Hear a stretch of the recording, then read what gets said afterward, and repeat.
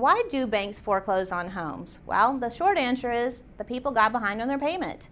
They didn't make their payments on time, and so therefore they are left with no reason or recourse but to sell the home. And generally that is done through a foreclosure process.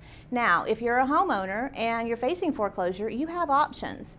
Your options are doing a short sale, a loan modification where they may go back and look at your situation if you had a hardship and re-amortize your loan so that they can make it a lesser payment. And if you get denied from that, then your short sale is your next step. The last thing that you can do is a deed in lieu. I never advise anyone to do a deed in lieu just because it does still hurt your credit. You still could have a deficiency judgment, and you could still get 1099 for the difference. So let's explore the short sale and let's explore the loan modification if you are indeed getting behind on your payments and you're looking to get foreclosed on.